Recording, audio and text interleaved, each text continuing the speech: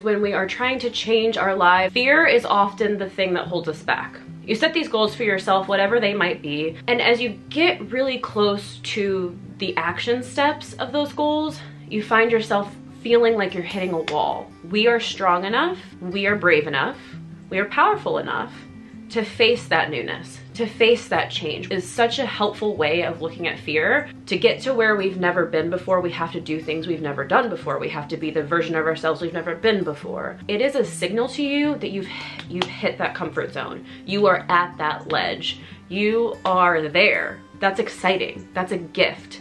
Hi my friends, how are you? Welcome back to my channel. My name is Adrienne if you're new here. If you're not new here, thank you so much for clicking on another video. Today, beverage of the day is water. Yeah. I already had a cup of coffee this morning. It's like going on 10 a.m. and I'm gonna have another cup of coffee later, so I'm saving it. So this is your reminder to hydrate. So let's just jump into today's video. Today I want to talk to you about fear. Yeah. Something that we're all super familiar with and something that I have struggled with but have learned to reframe it in a way that is so helpful, and so I really want to share it with you guys. So the basis in which we're going to be talking about fear today is when we are trying to change our lives, we're trying to change something about our lives, we're trying to pivot, we're trying to do something new. Fear is often the thing that holds us back, right?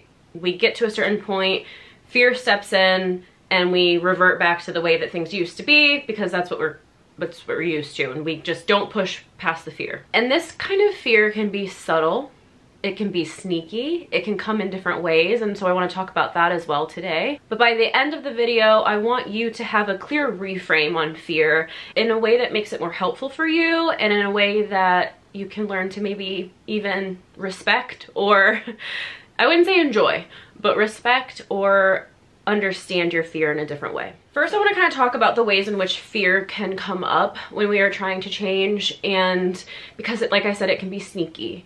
So one of the ways in which fear can come up is in resistance. So I struggle with this probably the most out of all the ways in which fear can come up. And resistance, I think of as like hitting a wall. So you set these goals for yourself, whatever they might be, career-oriented goals, life-oriented goals, financial goals, relationship goals, whatever it is. And as you get really close to the action steps of those goals, you find yourself feeling like you're hitting a wall. What that is resistance. And that is one of the ways fear can come up. It doesn't necessarily feel like, oh my gosh, this is scary, I'm scared, I can't do this. But it is subconscious fear. It is your body saying, whoa, whoa, whoa, stop. I've not been here before, I'm not comfortable with this, putting up a wall, and we're not moving past this. Nope, not gonna do it. That's one way that fear can come up. Another way that fear can come up is avoidance or procrastination. This is a way that fear can sneak in, and it can be sneaky in the way that you might not even necessarily think you're procrastinating, but let's say that you make a to-do list, right? And deep down you know that there are like 2 things on there that would move the dial forward in terms of your goals. But you find that you add all these other tasks that may seem like they're things that you need to get done, and you find yourself doing all those tasks before you will even start those 2 that you know will move the dial. I used to do this all the time. Sometimes I still get stuck in this. This is your subconscious, again, from fear of taking that action that you know is going to change your situation, which is what you ultimately want, but your subconscious doesn't necessarily want it. And so that fear that you're not necessarily feeling up front, but is deep down, is stopping you by having you do all these other things that are going to ultimately not let you take those steps that you know are going to move you forward. So that's another sneaky way that it can come up. And the third way, which is the most obvious, is the actual literal feeling of fear or anxiety or nervousness when you need to take an action step that feels really big and really new to you. So whether you need to reach out to someone you've never reached out to before, you need to send your resume in somewhere, you have to post that content that you've been afraid to post, you will literally feel that fear and anxiety come up. and you'll stop. So those are the ways that fear will present itself when you are trying to change your life. But now I want to talk about why that fear is there, because I think this is going to help you understand it in a different light. I know this is what helped me start to kind of reframe how I look at fear. So our brains are designed to keep us safe, but that doesn't always mean that they have the best interest in mind, pun intended. What I'm trying to say is that long ago, when we were first evolving as humans, we were first on this planet, we were just here to survive until the next day, our brains started to equate change with a threat. Because once we figured out what would keep us alive another day, the best thing to do, like I'm talking about when we were cave people, right? Once we figured out what to do to stay alive, it was the most important thing for us to do was to survive. So we would do the same thing over and over and over and over in order to survive. That was the main goal at the time. I actually think about the movie, is it Brave? No, it's The Croods, the animated movie. I always think about that movie. So it's a family, if you haven't seen it, it's an animated movie. It's really good. Go watch it. It's a family of cave people, and they just do the same exact thing every day because they know that that has kept them safe. And because there are so many things out in the wild that would threaten their survival, they know that at this time they do this, and then they have to be home by this time, back to their cave, and then repeat, rinse, wash, repeat the next day, because that is what keeps them safe. But there is the main character, the girl in the family, the daughter, she is getting so tired of doing the same thing every day. She wants to know what's out there. But the dad is like, no, you can't go adventure. You can't go see what's out there because you might die. Like, because you don't know what's out there. It might harm you. It might hurt you. You have to stay safe. You have to do the same thing over and over. Fear, fear, fear, fear, fear. Our brains do the same thing now, even though we have evolved and we are hundreds of years past that, thousands, right? Yeah, thousands of years past that time, our brains still have the same instinctual brain that we had way back then.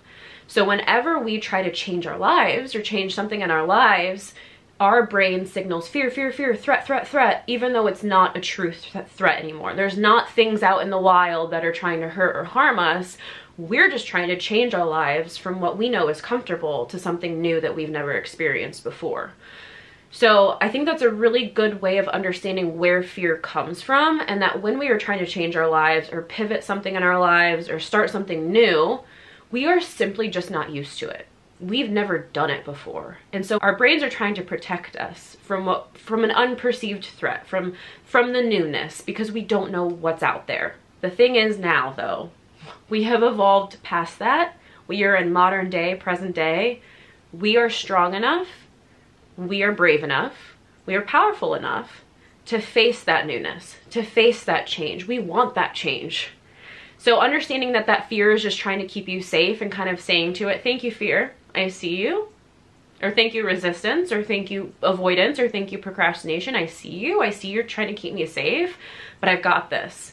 I can do this. I'm gonna take these action steps, is such a helpful way of looking at fear and just kind of, I wouldn't say dissociating from it, but depersonalizing it. It doesn't have to lead you. You can just have fear next to you as a passenger on your way to your new life, but it doesn't have to control you. Do you know what I'm saying? So that's kind of understanding where fear comes from, and I think that's a really helpful foundation. But then the other piece that I really want you to think about that has helped me so much is that you can think about as well that when you are trying to change your life, or when you are stepping into a new reality for yourself, when fear comes up, when resistance comes up, procrastination, avoidance, however it comes up for you, it is a signal and it is a gift, because it is trying to tell you that you are near to that change. So let's think about our comfort zones.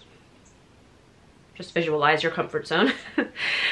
Once we get close to that edge, that is when on the other side of that is where all that changes that we want, right? That's where the new career is. That's where the new relationship is. That's where the new life is. But we have to reach the limit and beyond of our comfort zone in order to get there. To get to where we've never been before, we have to do things we've never done before. We have to be the version of ourselves we've never been before. But that fear is going to try to keep you in your comfort zone. So when you feel that fear, when you feel that resistance, all of that coming up, it is a signal to you that you've hit that comfort zone. You are at that ledge. You are there. That's exciting. That's a gift.